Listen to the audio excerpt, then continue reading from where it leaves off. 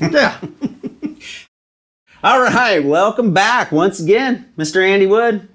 How are you? I'm doing great. What about yourself? Doing very well. We've got quite a smattering of woodisms here. Pedals, guitars, the whole swag train. Various tonal delights, weapons of sonic destruction. Oh. Phase 1 of world domination. Yes, coming soon. That's right. Oh my God. Okay, so we got 2 pedals. We got a gearbox, which freaking sounds amazing. Wampler Gearbox. That's right. The other pedal is made by the fine folks at Suhr, who make these guitars. Certainly. Yeah, it's the Suhr Woodshed Compressor. Really? Yeah.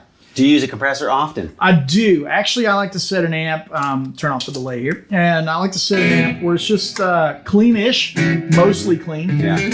I can go a little bit cleaner. I think that's like, if I hit it, if I play light with everything wide open. Ooh. But you'll see how much compression, more of a boost, really. Oh, right. So it's like, to me, what's really important about compression is that it doesn't take the top end and smush it. Yeah, for sure. I want the sustain. I want that like bubbliness. I want it to take the dynamics and enhance them. Yeah. Much like an old studio VCA style compressor would do its thing. Yep. Right? And so to get that in a pedal, you know, Kevin Suhr and I worked really closely to get this thing nailed. And the biggest knob on the pedal, which right there, is the ratio, because I wanted, like, when you roll it all the way out 1:1, it's a very different sound than a blend knob on a compressor. Yeah, for sure. That's a completely different thing. So I know that it kind of sounds like it would be the same thing when you're blending a ratio, but it's not. The compressor doesn't act the same. Right. The input doesn't feel the same. The guitar doesn't feel the same. Yeah.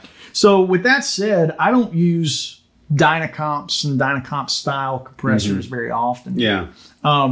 But this style compressor is crucial to my sound. How often do you have a compressor on? 75–80% of the time. Seriously? And you find it helps with all the... I think it's not really that it's a helping thing. Yeah.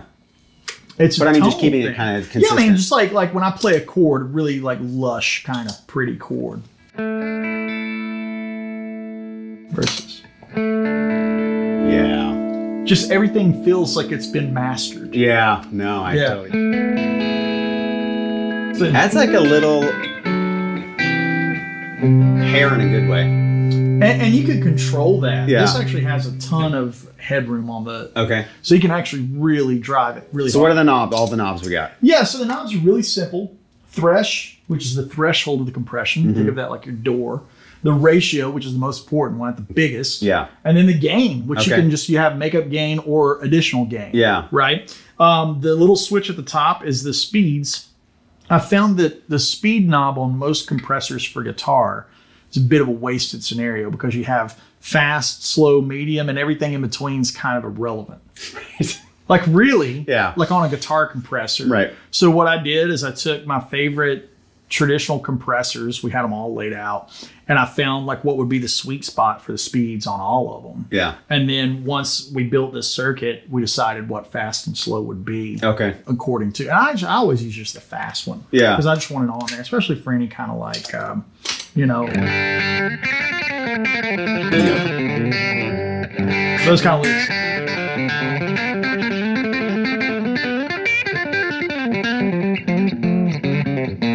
Show them without it, like what the difference is. Yeah.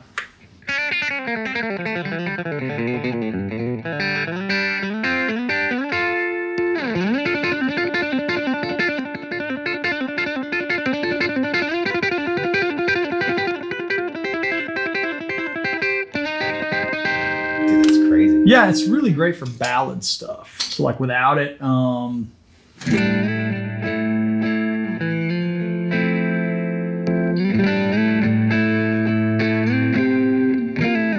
it just sounds mixed. Yeah.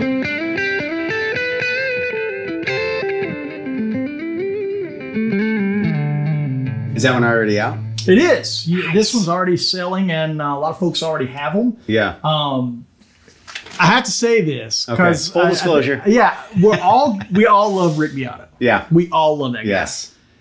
He called me one night and we talked for about an hour and a half. He's like, this is the best guitar compressor I've ever bought. And he put it on his board. He put it on Instagram. Yeah. It's like, because Rick's got golden ears. Yeah. That's a big stamp of approval. Yeah. And so, of course, I reshared it everywhere. I was like, look, dude, the guy with golden ears likes the comp, you know. So glowing arrived. Yeah, glowing review on that. I mean, it's like, dude, it was really important to be come from the background that I come from, to nail a compressor. Because a lot of people have done it. And essentially, it's either the Boss style or the Dynacomp style. There's some outliers. One of my favorite ones for a long time was the Carl Martin compressor. Yeah, those are great. Tried all the Keeley stuff. I mean, basically everybody's had a hat in the ring. Yeah, a bit like overdrives. But I wanted something that did all of the good stuff and didn't crush those transients. Yeah, those little harmonic sparkles. Yeah, it's tough to do. It's a tall order, but I think we got it right. Sweet. Yeah. Gearbox, that's a lot of knobs. What do we got going on? Okay, so it's really there's three things that make this really special in my opinion. Let's not talk about the way it sounds. We're just going to talk about the functionality of it. This side over is like your hot rodded Marshall in a box kind of thing. And then this side right here, kind of like a Tumnus Klon inspired kind of circuit. I did some minor tweaks to those to suit my needs. What's really important about Gearbox is the 4 outputs, or the 2 inputs and 2 outputs for each side. Oh, nice. So what I'm doing with the Woodshed comp is I've got it after the Tumnus circuit. Interesting. And before the hot rodded Pinnacle circuit. Yeah. That's awesome. Yeah, so like if I've got my Pinnacle on, and I did you tweak the Pinnacle? I did. Okay. I tweaked both sides. Yeah. Okay. Yeah. Go ahead. So here's the AW Pinnacle. Yeah. And now when I want a little bit more gas,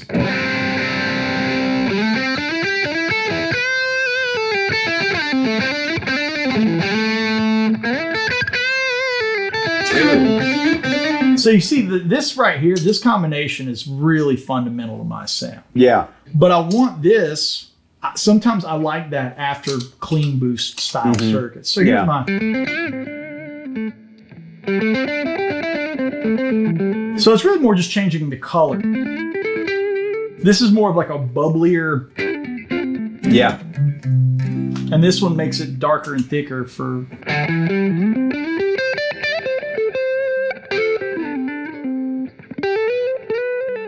Now.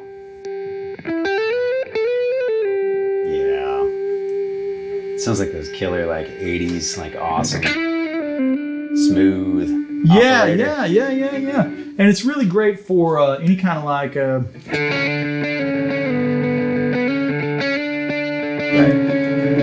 like parts type stuff. Really great for that.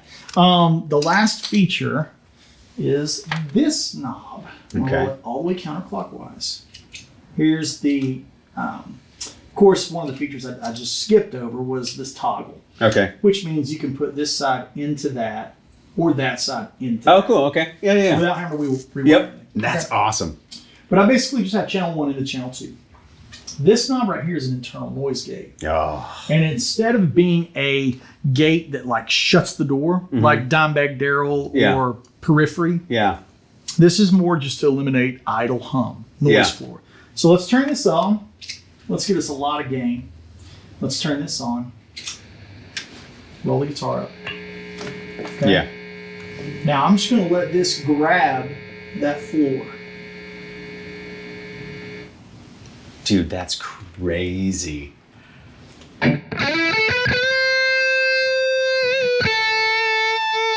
Wow. That's worth the price of admission right there. You're like a sound guy's dream. Wait, you've got a noise compressor? And it doesn't cut it off. All day, every day, baby. Now, how did Brian figure that one out? Without disclosing too much behind the curtain stuff, we went through, I was working with Jake and Brian, and it was myself and my guitar tech, John Cooper, and we went through 5 variants. They'll know. I can't remember. 5 variants of where the parameters were at on the gate. So the gate's very tricky. I don't want to offer too many knobs and too many ways to make things Too easy to screw it up. Yep. Really. Yeah. So I set the parameters. Now this isn't dime bag Daryl. Again, it's not going to go chukum. Yeah. Like, suck it up. it's not that kind of thing. If you need that, get like a Century or a, something like that. This is just meant to get rid of, dude, Lower Broadway. Yeah. My God. Poorly wired. Like one of my favorite venues in East Neon Tennessee. lights. Yeah, Neon Lights. Yeah. One of my favorite venues in East Tennessee is the Bijou Theater, and it's 105 years old. Yeah. Doesn't matter. Everything's noisy in there. Yeah, with the same wiring. Yeah. So this is to alleviate that kind of problem, right? Oh, that is amazing. It's like a P90 player's dream. Dude, it really is. And a single coil player's dream. You know, for sure. like that's the thing. The things that I did to modify the tumnus, and specifically the tumnus, was Klon style circuits, unity gain. When you have tone up, like whatever, the level always ends up being around 9 o'clock, which never looks right to me. The other thing, the other side of the coin is I never run it wide open. Like with any Klon I've ever had. I've never had the level what is it, like 20 decibels? It's something ridiculous. Yeah. So I had Brian change that circuit to bring that level more in line. Sure. With the 3 knobs at noon kind of approach. On the Pinnacle, very similar type of thing. The Pinnacle Deluxe has so many. Brian, I love you more than anything. It's got so many switches and knobs and buttons and things. I know Ben will back me up on this. Ben said it. He got one. He's like, "There's no way this is what you use, dude." Yeah. He's like, "It doesn't sound like you." I went over to his house and I said everything. He's like, "Dude, it sounds just." I was like, "Yeah." So again, I went in and I told Brian, I was like, "Let's alleviate everything that is a variable. I want it to be the working man's." Literally, gearbox. I'm a big automotive fan, big car fan. Name of a transmission in Europe. That's what they call it. But it's also like if you only have one overdrive pedal, this can do it. Yeah. And I love that the fact that the Pinnacle and this one too, even though you would say it's more of like a heavy distortion or it can be for sure. It sounds so good not run like that. And that's really my thing is I'll run the Pinnacle back right in there.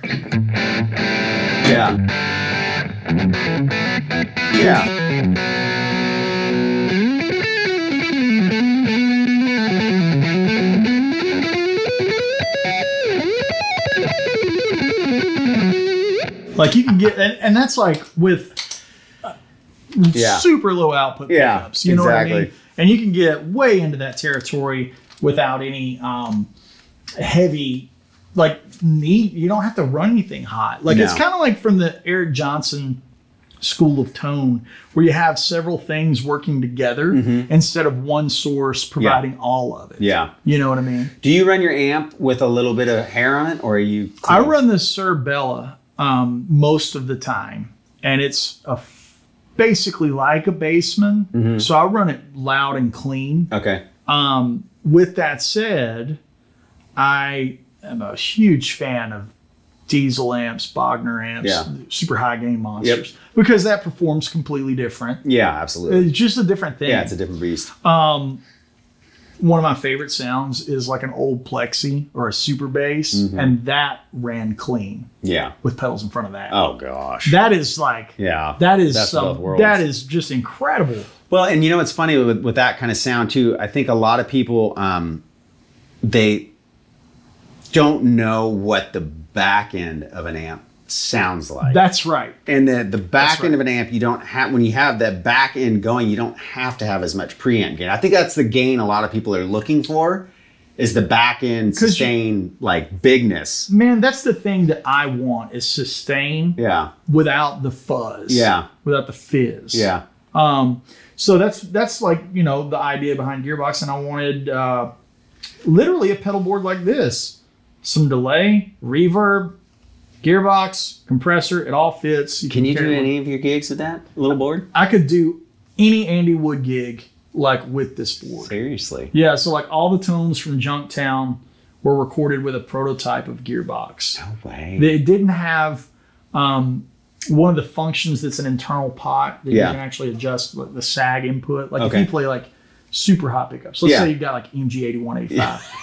you know, like nuclear pickups. You can actually open up the gearbox and flip a toggle to where you won't punish the front end. Yeah. But for me, I use lower output. Yeah, me too. So, or medium output at most. Yeah. You know what I mean? And so I've got it set like that, which is the factory standard version. Wow. And all of the tones were recorded with a prototype that didn't have the gate in it and didn't have some of the switching functions. Yeah. But wait, there's more, which is amazing. Yeah, exactly. So give me a signature tone, like with the pedals and UA stuff.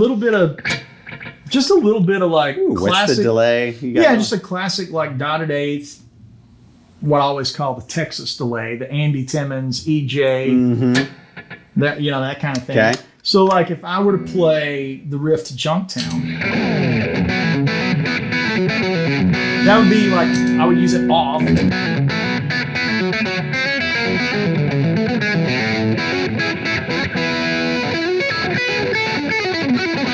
And then for the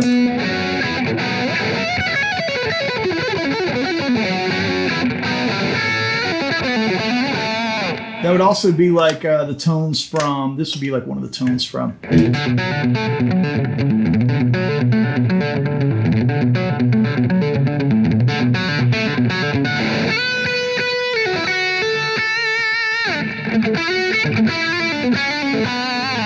then I would use, try a second.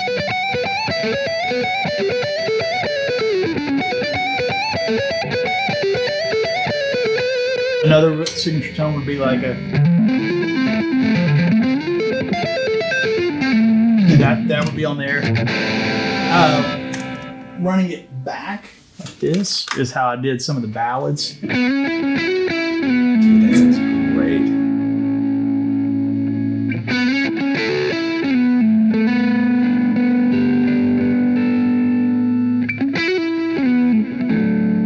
And like a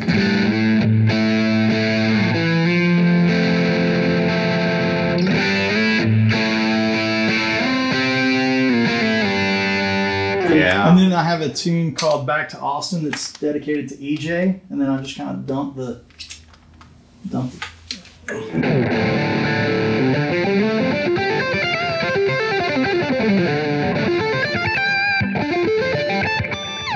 Dude, that sounds amazing. So just some simple things, and this is what happens when you invert the mids and the treble, which is another great tone.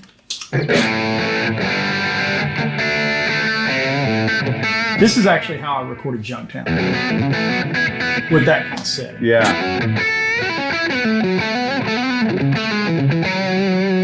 Or like another one would be like.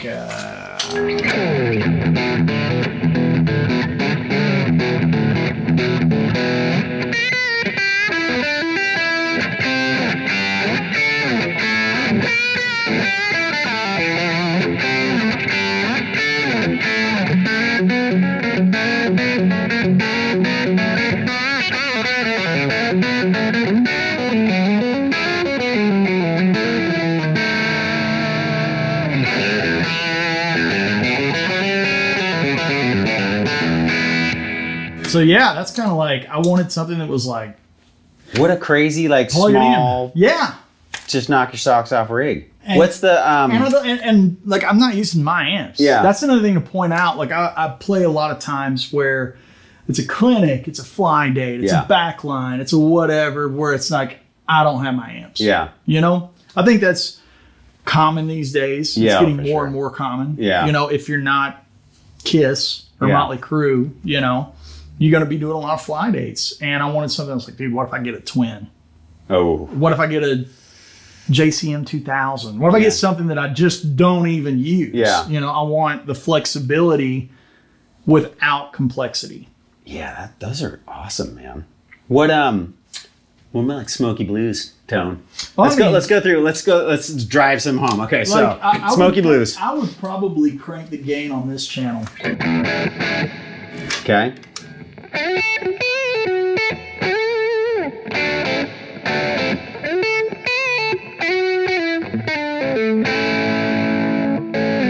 Nice.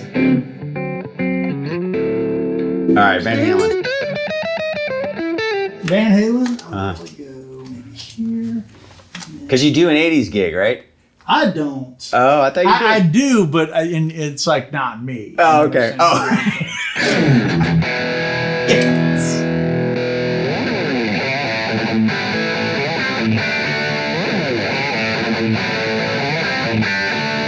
So you can tell it's like, I mean, like, this is a friggin' Detailing. keep in mind, it's like no hamburger pickups. These are hot dogs, you know? But like,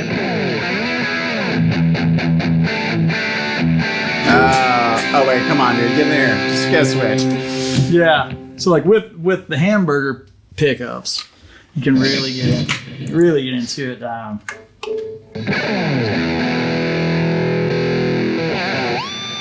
Dude.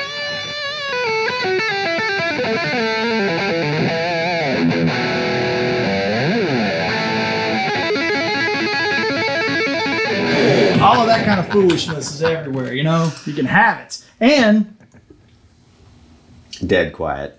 boom, dude, that's worth the price of admission. One of my favorite tones is actually take this, set it back like I had it like this. And check out this sound is like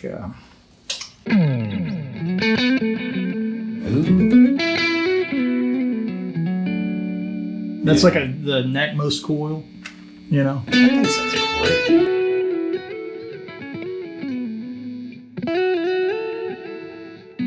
What pickups are those? These are Thornbucker pickups. They sound freaking awesome.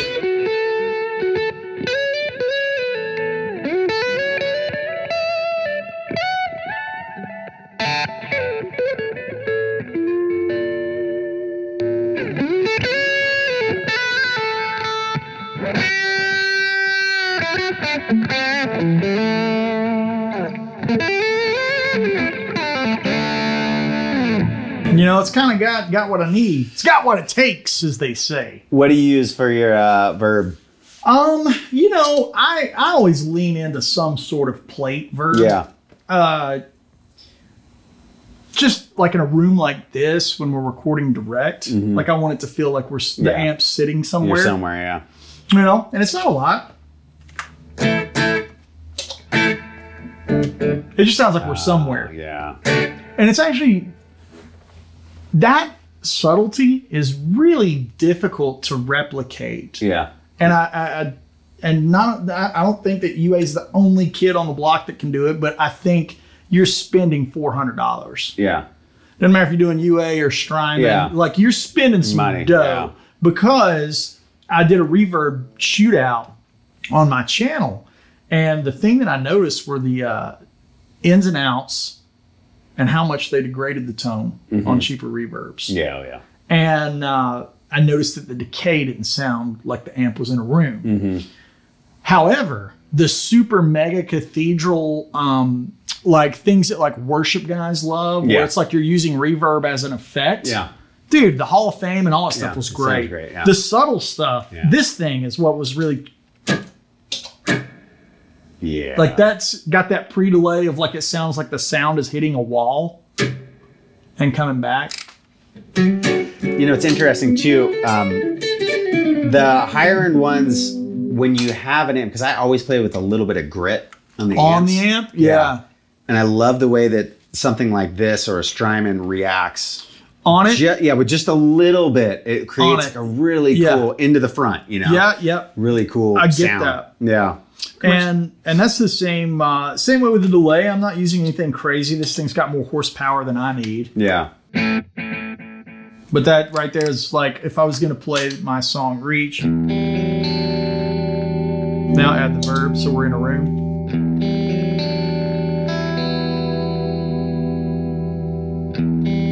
Or if I was going to play Hardest Goodbye.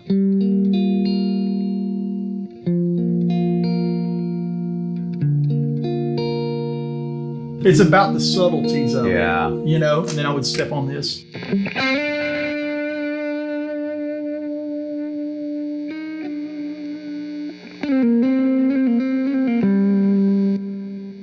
then when we get to the end of the song, you know, it's like...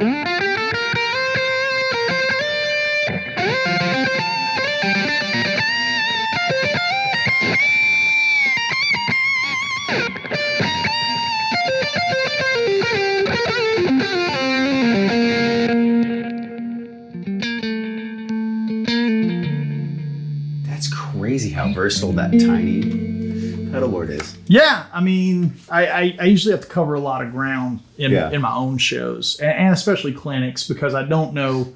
And in all fairness, doing this thing with you today, like we jump through a lot of genres and a lot of tones. Yeah. I don't want anything to kind of suffer. Yeah. Now, obviously, nothing's like, I'm not going to sit here and say it's like having a Bogner and Diesel. And so it's like, it's not the same. No, it's but I feel like everything that I'm doing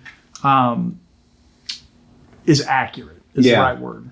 Things sound accurate and authentic. Brian's really good at getting like amp in a box kind of a sound. Yeah, he is. Yeah. Authenticity is like the word that I would go for. And to me, like when I play my tunes, this is what I use. Yeah. Like when I play Junktown. Yeah. But now the older records, I was using one of Kyle Rhodes' amps. Okay. The Colossus. And I use that Herbert. Herbert is one of my like desert island amps. Classic, man. Dude, that's a great amp. Yeah. And I always have one of those. I recently got a Bogner Shiva. It's really cool. Yep. You know, and there's just a lot of times in the studio, you want to have everything. Mm-hmm. The point is like, can I take this? Yeah. Can I put it in my backpack? Yep. And go? Yeah. You know?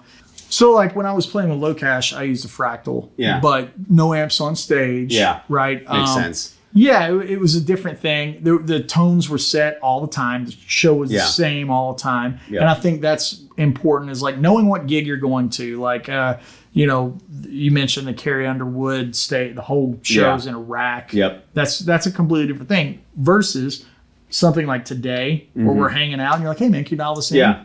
Or a guitar show, like where you're doing a lot of instrumental jamming. You want to reach down and have more or less of something. Yeah. Not have to worry about preset.